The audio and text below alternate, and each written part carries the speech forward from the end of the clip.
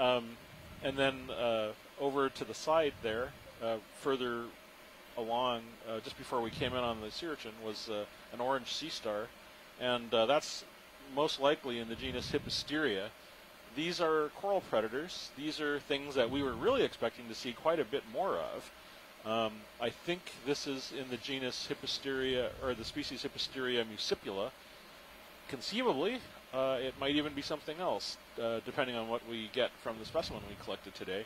You can see all of these orange kind of these lip-like things that are on the surface. They look like sort of hot dog buns on the surface. Those are called pedicelaria, and they're frequently used in a number of different ways, not all of which are clear, but possibly to aid in feeding or possibly as defense.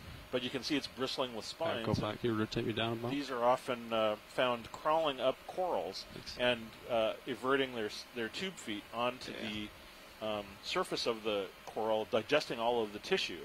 They're fairly voracious predators of corals, and you can often see them preying on bamboo corals and primnoids and all manner of species. Yeah, if we could hold this for a second, that'd be great. Sometimes climbing all the way to the top and Holiness. just hanging off of them as their stomachs digest the tissue. And when they're done, they just sort of wait there until they're hungry again, and then they continue to work their way across the coral skeleton, feeding on them until the animal's essentially nothing but bare skeleton. Wow. This is almost like having it in my hand. That's wonderful. Thank you. But you can see there are spines along the marginal plates. Around the marginal plates are what make up the periphery around the edge.